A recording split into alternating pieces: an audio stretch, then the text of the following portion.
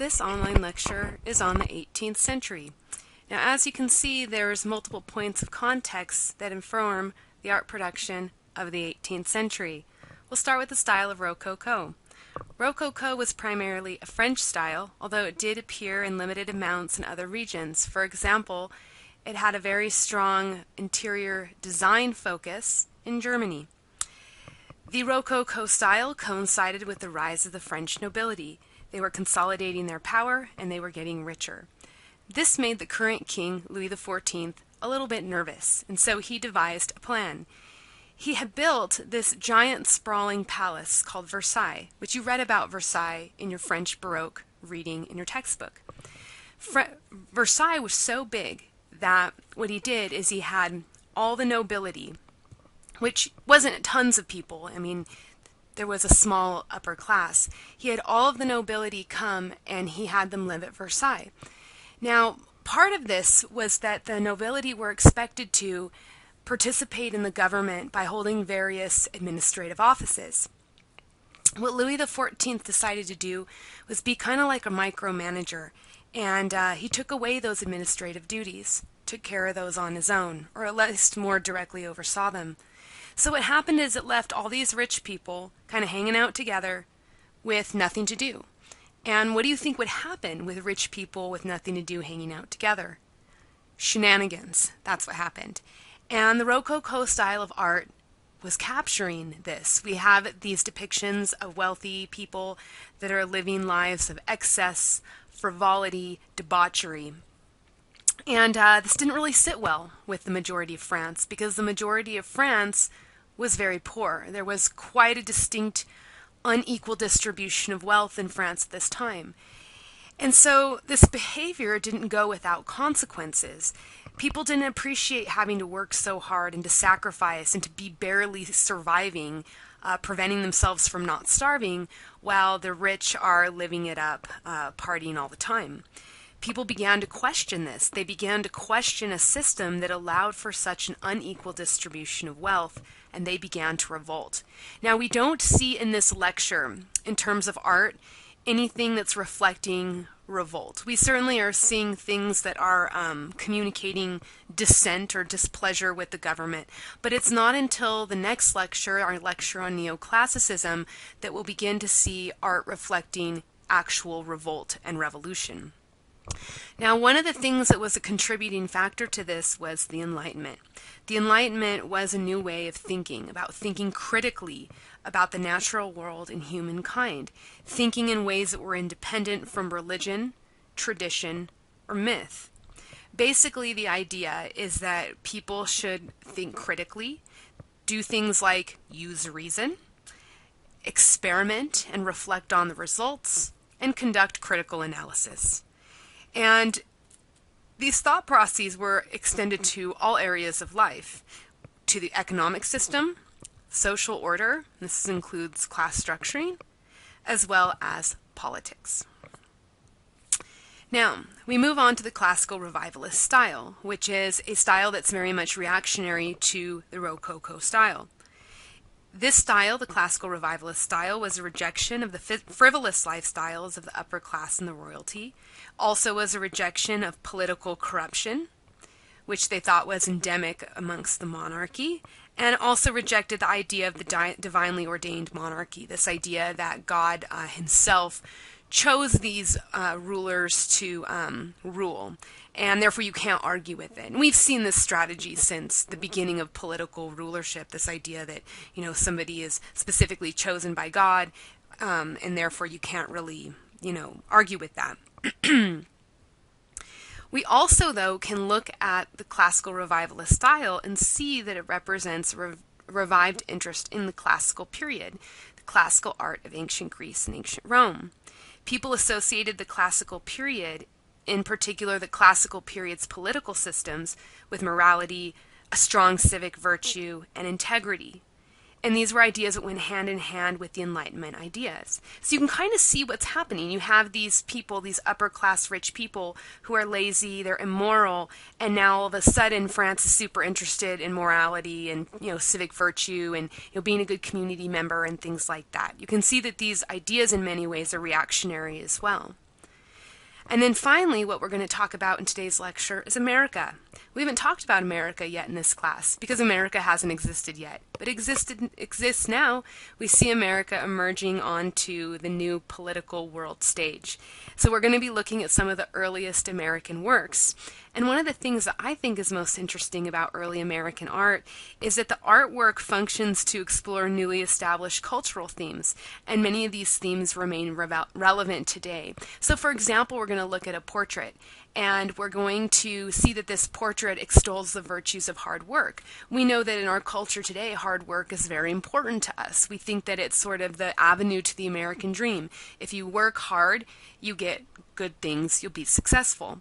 This idea has been around since we as people, America, has been around.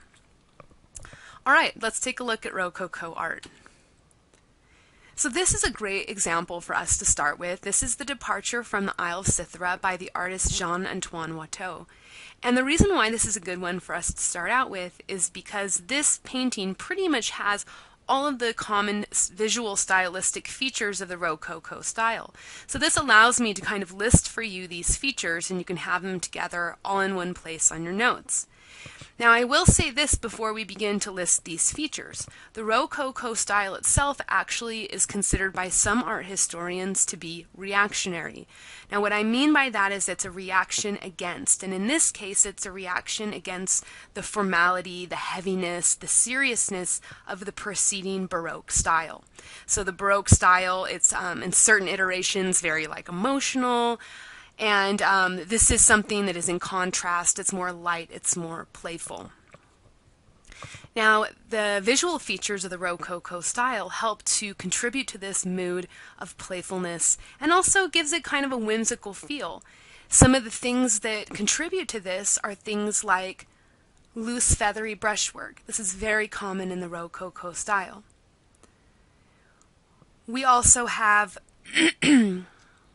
pastel colors.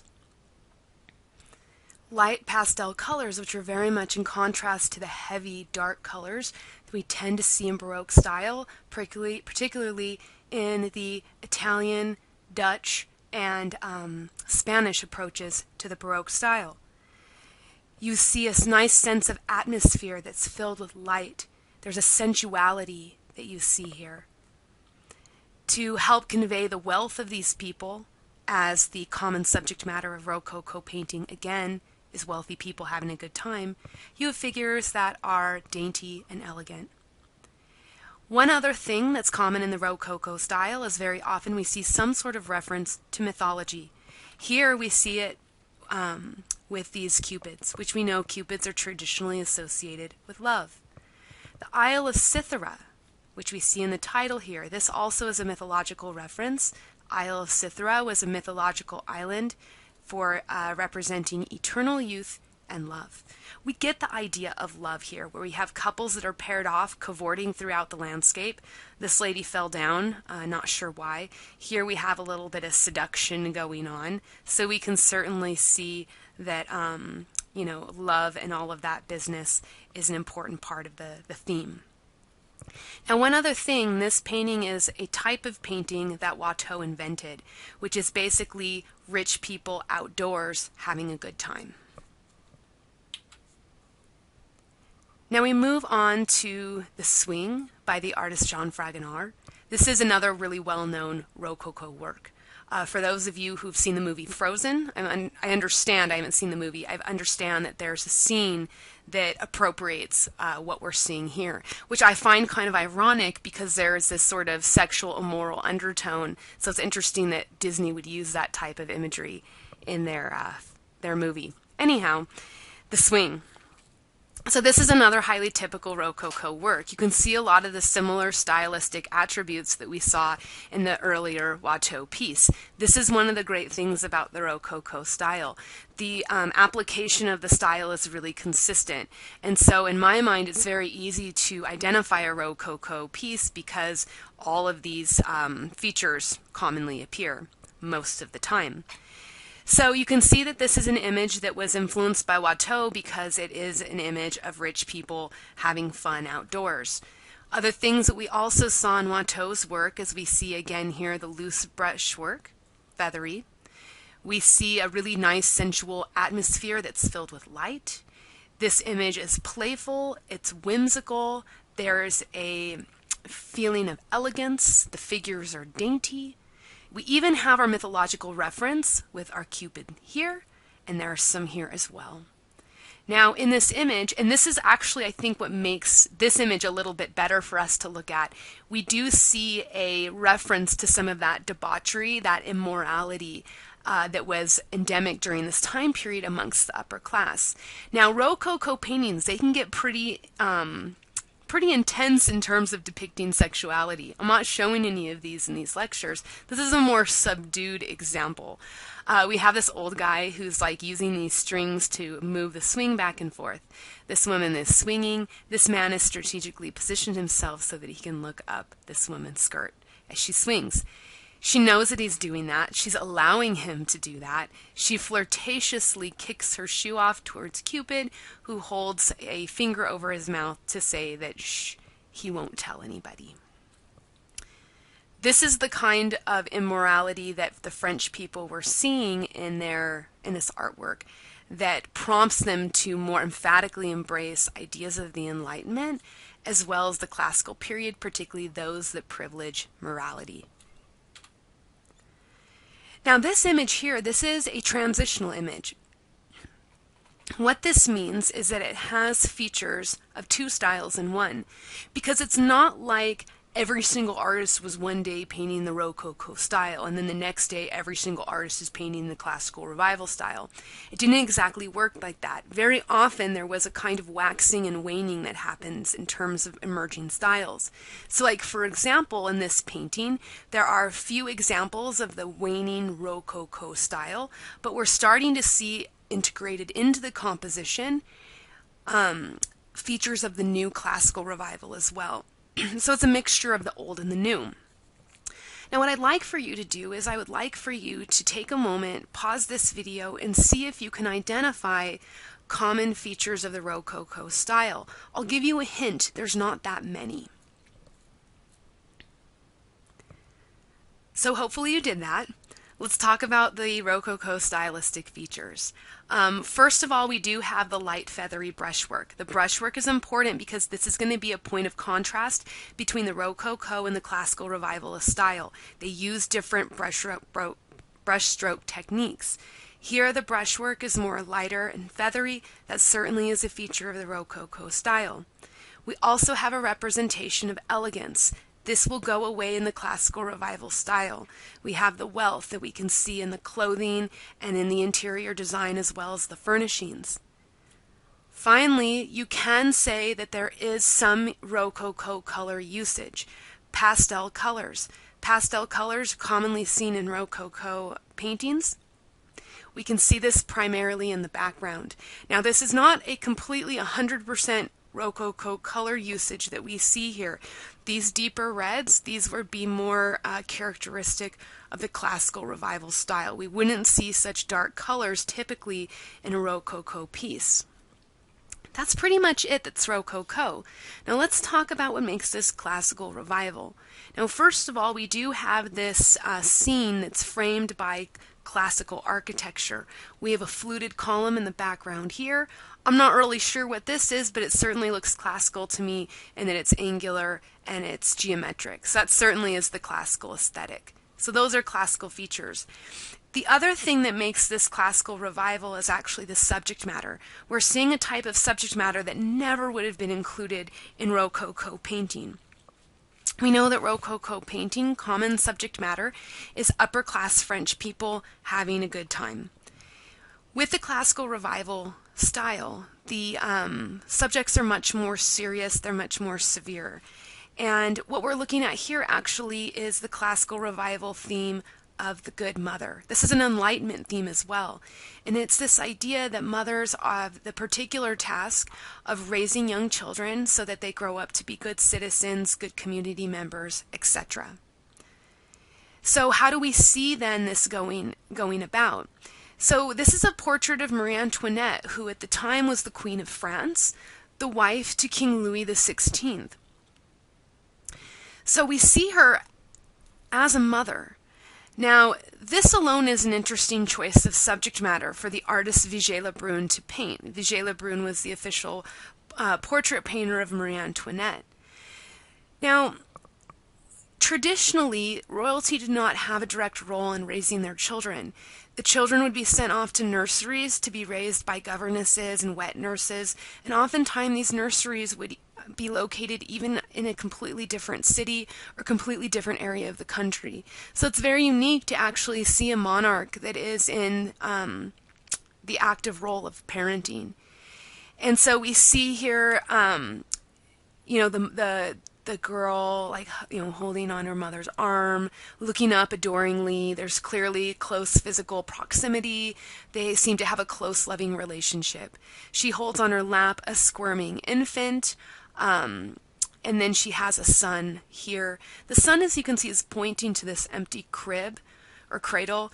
This is a reference to a child that Marie Antoinette lost recently after this painting was, or before this painting was painted, shortly after the child was born. Now, the idea behind this is to try to position Marie Antoinette kind of as an every woman. And you can see that she's trying to be an every woman with her dress. If we go back for a minute, these are more typical portraits of Marie Antoinette. They're a little bit out of control in terms of this crazy dress that's huge. You can't even barely move or sit in it. It is just completely over the top in terms of displaying ostentatious wealth. So here she's oh, hey, I'm more like an everyday person. She's certainly toned it down in terms of her clothing. And she's trying to show, like the other women of France, that she's, an active mother. She also is trying to get a little bit of sympathy from her people by making it clear that she too suffers, she too has challenges in her life as she grieves over the loss of her child. Now, this painting's interesting because if you consider the time period, 1787, this is actually 2 years before the outbreak of the French Revolution of 1789. And because of this, it makes it clear that there is a subtle amount of propaganda that exists in this piece, and that Vigée Lebrun's combination of the Rococo and Classical Revival styles are not exactly a coincidence, that actually it helps her to create this more propagandistic image. Marie Antoinette, you may or may not know this, has had a horrible reputation in France. She was seen as selfish, immoral, frivolous. She was seen as this sex addict, and she was a compulsive gambler. She was seen as completely indifferent to the plight of poor people in France. One of the most familiar things that people know about Marie Antoinette is that she supposedly said, "Let them eat cake." The story behind that was that, the French people were rioting, they're starving, they said, we can't even eat bread, and she says, well, let them eat cake. Well, if you can't eat bread, you certainly can't eat cake. Anyhow, I've been doing some research on Marie Antoinette, and I'm starting to learn that perhaps this is not an accurate portrayal of her, that she actually had this really bad reputation, and that was something that the revolutionaries crafted to kind of use her as this image of why there needed to be revolution, why there were so many problems within France. She kind of was like a scapegoat. Evidence indicates that this portrait that Vigée Lebrun painted actually may not be that inaccurate, that Marie Antoinette actually was a kind and nurturing presence in the life of her children, that she was actively participating in raising them and trying to be a mother. Either way, the idea is that this painting is trying to help her repair her damaged reputation and hopefully gain favor within the eyes of the French during this time that was becoming increasingly politically contentious. Now, this is an example of a classical revival piece. This is pure classical revival. There's no transitional aspect to this. There's no Rococo features. With the classical revival style, as the name suggests, it's trying to sort of revive the classical aesthetic as well as reviving classical subjects. What we're seeing here, this is a image of classical history. So this is the mother of Gracchi, and it depicts Cornelia right here, who's the mother of the Gracchus brothers. these little guys right here. Now, the Gracchus brothers were people that actually existed. They were political leaders who tried to reform the Roman Republic in the 2nd century BCE. How do we have these great men that come around and try to reform the republic, try to do good things for the political system, which was what France was hoping somebody would do for them? How is that possible? It's possible because they were raised by a good mother. Again, we see another iteration of the Enlightenment theme of the good mother. How do we know that Cornelia is a good mother? We know right here. So we have this lady who's like taking jewels out of her jewelry box, and she's showing Cornelia, and she's saying, "These are my jewels." And Cornelia points to her children and says, "These are my jewels." It's a really nice moment. What we see stylistically that's characteristic of the classical revival style, notice the brushwork. It's tight and it's crisp. It's not loose and feathery like the Rococo style. We see in the background, we have architectural features that date to the classical period, and we see that the people in the scene are wearing traditional Roman clothing. And now we move on to America. American art. Now we know from our own national history that Americans embraced many of the ideas of the Enlightenment. It was the ideas of the Enlightenment that encouraged us to have a revolution. And France follows suit, and they have a revolution in 1789. The Enlightenment was the inspiration for drafting the Constitution. Many of our ideas within the Constitution, like for example the separation of church and state, are Enlightenment ideas. This is a good example of an American work that does offer some, again, specifically American cultural ideas. This is a portrait of Paul Revere, which I did not know that Paul Revere looked so similar to Jack Black. With this portrait, we have this very straightforward, very natural approach to portraiture. Now, first of all, I think that there is a little bit of an influence coming from a preceding style that we've studied. Not in this lecture, but preceding. Do you think you can guess what it is? If you guess Baroque, I would say that you're correct. I feel like there's some Caravaggio aspects to this piece. There is some approach to tenebrism, the black background, with Paul Revere kind of emerging forward. There is that Caravaggio naturalism in the sense that we're seeing somebody that's not rich or fancy, but like an everyday person wearing everyday contemporary, for the time, clothing. The only thing that we don't see that we would anticipate in a typical Caravaggio painting is the very dramatic presentation of subject with people gesturing or crying or whatever. So we see then again, as I said, this straightforward portrait. Part of what makes it straightforward is it's so simple. We have a very plain background so that the eye is not distracted and is concentrating on the figure. At the front of the composition in the foreground, it's pretty plain as well. All we see are objects. These are not random objects, but these are objects that Paul Revere used as his work. He was a silversmith. Now this is important that there are references to his occupation in this painting because it helps to position him as an everyman. He had a middle-class job. So here he was as an important political figure, but he wasn't like some fancy king or aristocrat. He was like an everyday guy who, was a silversmith, and on the side, he tried to reform America in positive ways. In addition to this, there's a sort of casualness to it. It's like Casual Friday or something. He's taken off his tie, he's unbuttoned his jacket, he's pushed up his shirt sleeves. He's very casual and he's very approachable. And the way that the composition is created, it's almost as if we've kind of walked in and taken, Paul Revere's surprise as he's contemplating the silver piece that he's working on. He shows himself as being very approachable and very accessible. This was something that people wanted in their political leaders, and this is something that Americans still want today in their political leaders. The idea that our political leaders are one of us, that they understand the challenges of everyday life, that they're approachable, and that they are accessible. And we finish with The Death of General Wolfe. This is typical of a lot of early American paintings that depict the fallen military hero, which actually has a historical precedence in ancient Greek art. You can see in ancient Greek art all sorts of sculptures that depict wounded and dying warriors. We see the same thing here. The reason why I bring this up is because it's indicating that classicism is starting to work its way into the American artistic conscious. And this will become fully realized shortly when we have the adoption of neoclassicism, which I'll talk about American neoclassicism in the next lecture. Here we see the death of an English soldier. He was killed in a battle where the English battled the France for control of Canada. This man, he was so brave. He has been taken down in the prime of his youth.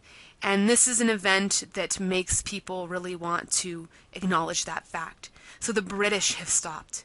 The French have stopped. Even the Native Americans have stopped. They've laid down their weapons to come together, to collectively unify, to grieve and acknowledge the sacrifice of General Wolfe. This is interesting to me, this idea of somebody that has died fighting for a cause, for something they believe in. It sounds a whole lot like a martyr. Now, we've talked about martyrs in this class. What is the best way to depict a martyr?